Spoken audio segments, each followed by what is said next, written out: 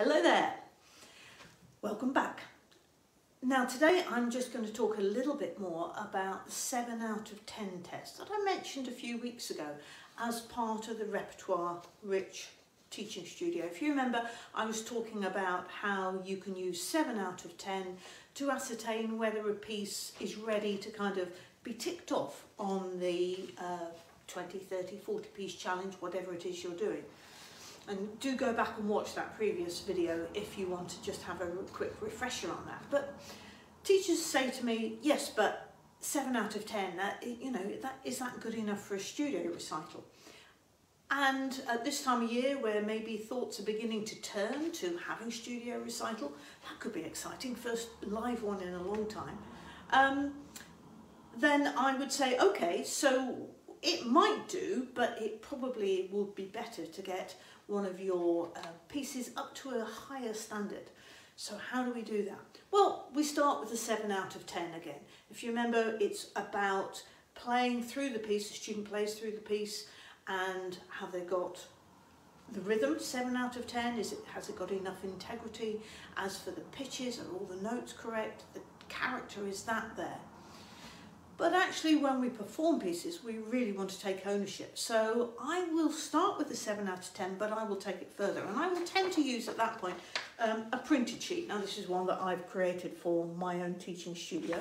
Nothing special about it, but I get the student to do it. You know, I can play all the right notes and they have to now assess themselves and give themselves a little tick, not quite there yet, or making progress. That's where the 7 out of 10 comes. And above is the rocking. You can use whatever word you like.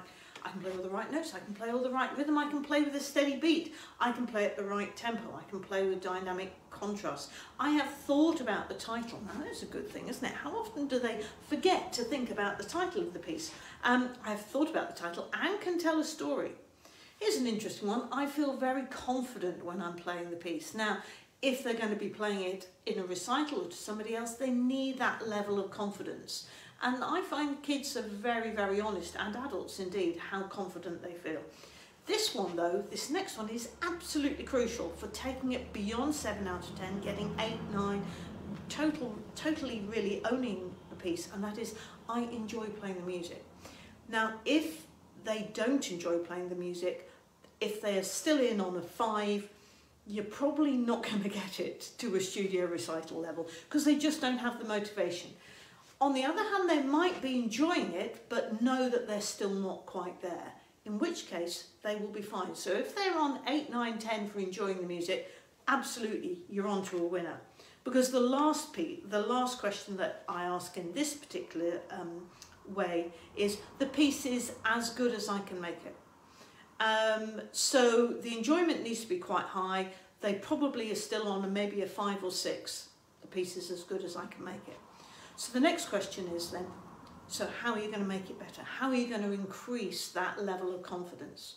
And this is really important. So they can then turn over, and on the sheets I use, it says I want to work on, and I get them to write down 3 specific things to work on from the list, and they go back to the list, and then maybe some of the rhythms were dodgy, so they only gave themselves 5 or 6 out of 10. So then you can talk to them and get them to explain how they're going to work on the rhythm.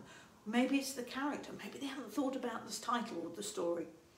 This works a treat because it helps them to focus, and actually you don't have to write it all down, they do it all for themselves, and that's their practice then for the following week.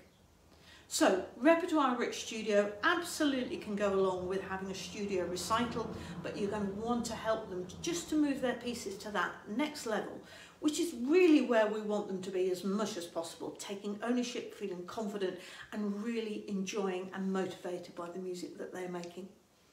Well, I hope that's answered a few questions that might have been out there about that. Thank you so much for watching, and I will see you very soon. Bye for now.